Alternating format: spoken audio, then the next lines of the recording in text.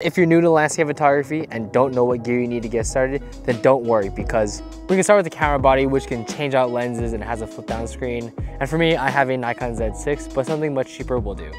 Next, let's get you a wide angle lens. So if you have an APS-C size sensor, then a wide angle zoom that is wider than 12 millimeters on the wide end will be just fine. So a 10 to 20 will do.